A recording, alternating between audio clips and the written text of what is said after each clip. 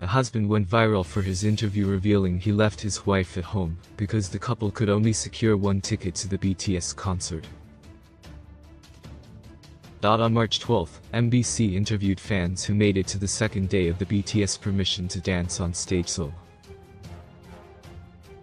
One of the interviewees then caught attention online for his entertaining interview. A correspondent reported there was a husband who beat his wife in the competition for securing the ticket after a man was seen alone at the concert venue. He started, but only I secured the ticket. The correspondent went, so your wife didn't make it? No concessions. He replied without any hesitation, this is on HYBE, not my problem.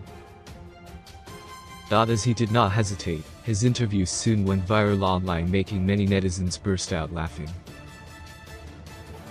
Some of the comments include, OMG it'd be so much fun standing the same group though hahaha, I can see his smile of victory through his mask lol, well, where is the lie? Lol their ticket policy makes it impossible to gift it to someone else.